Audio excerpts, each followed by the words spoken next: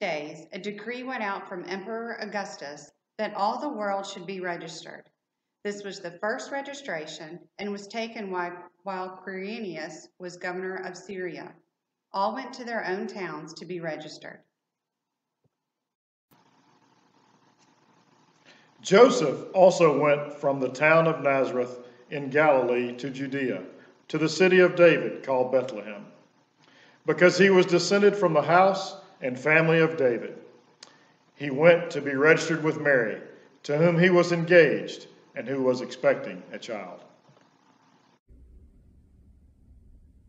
He went to be registered with Mary, to whom he was engaged and who was expecting a child.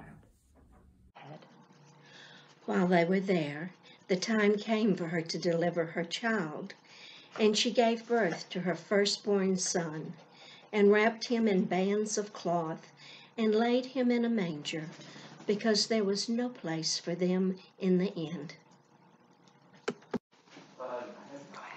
Because there was no place for them in the inn. At me.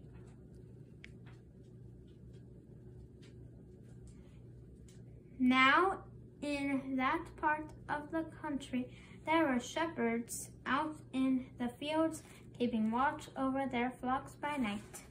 In that region, there were shepherds living in the fields, keeping watch over their flock by night.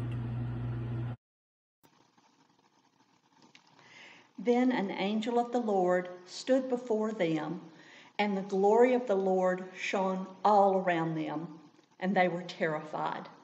But the angel said to them, "Do not be afraid, for see, I am bringing you good news of great joy for all the people. To you is born this day in the city of David a Savior, who is the Messiah, the Lord.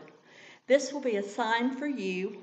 You will find a child wrapped in bands of cloth and lying in a manger." For see, I am bringing you good news of great joy for all the people. To you is born this day in the city of David a Savior, who is the Messiah, the Lord.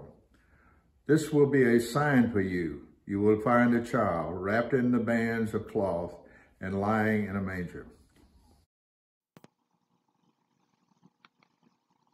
And suddenly there was with the angel a multitude of the heavenly host, praising God and saying, "Glory to God in the highest heaven, and on earth peace among those whom he favors." When the angels had left them and gone into heaven, the shepherds said to one another, "Let us now go to Bethlehem and see this thing that has taken place, which the Lord has made known to us." So they went with haste and found Mary and Joseph and the child lying in a manger. When they saw this, they made known what had been told them about this child.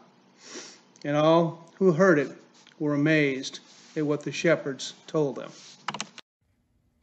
When they saw this, they made known what had been told to them about this child, and all who heard it were amazed at what the shepherds told them. But Mary treasured all these words and pondered them in her heart.